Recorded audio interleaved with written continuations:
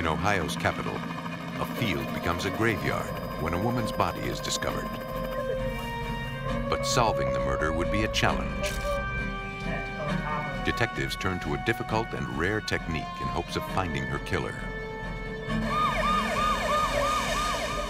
911 receives a desperate call in Fort Worth, Texas. A man's wife is shot. Forensic investigators search for clues in unlikely places, hoping the victim herself could provide information needed to determine how and why she died. Whether a crime is meticulously planned or carried out in a moment of passion, perpetrators leave behind evidence.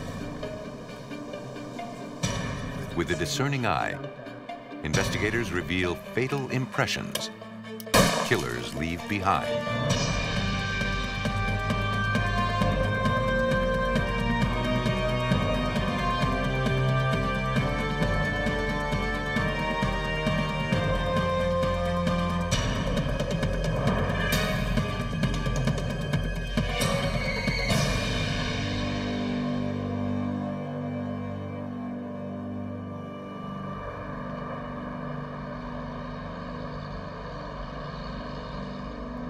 In this episode, some of the names have been changed.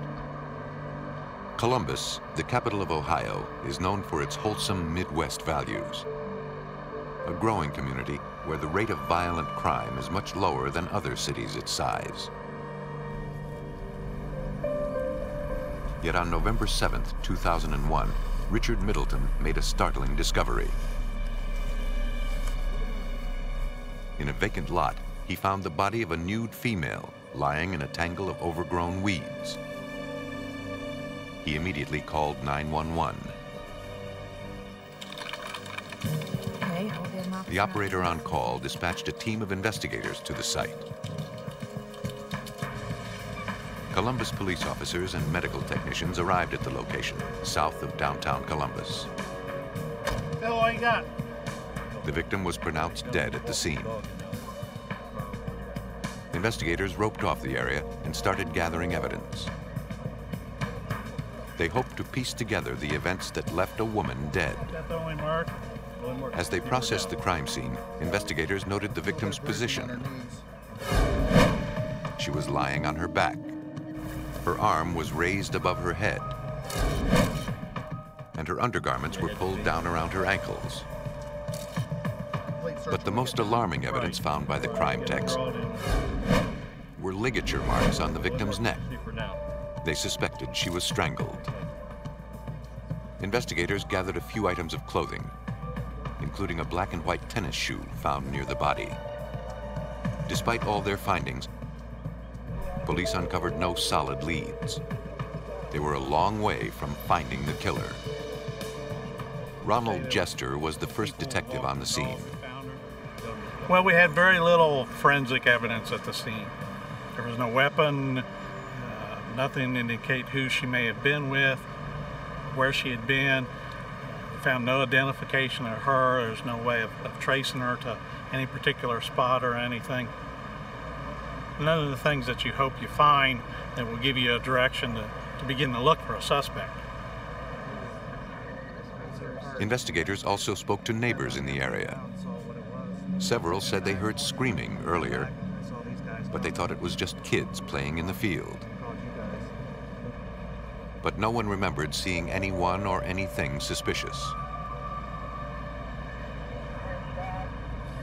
Crime techs photographed the area as well as the body.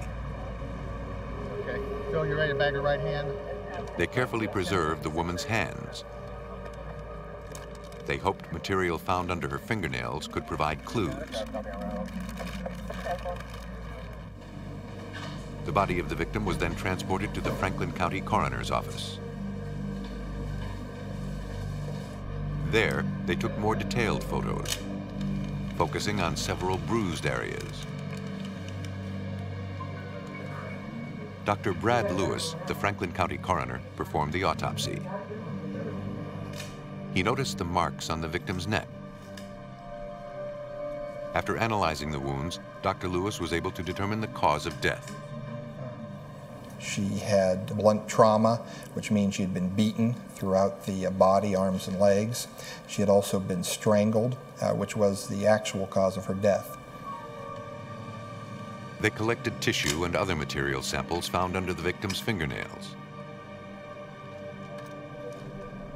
The forensic team detected heavy bruising that indicated evidence of rape. Using a rape kit, they gathered possible DNA evidence left from her assailant. All evidence was sealed and sent for further analysis. The examiner then took her fingerprints in the hopes of finding out who she was. When police submitted the prints to the Ohio Fingerprint Data Bank, they quickly confirmed her identity. The victim was Tina Baxter, age 29. She had a police record for several minor offenses. Police also learned that she had had many addresses. She had been drifting from place to place and from job to job. At the Columbus Crime Lab, criminalist Amarina Clarkson analyzed the evidence gathered at autopsy.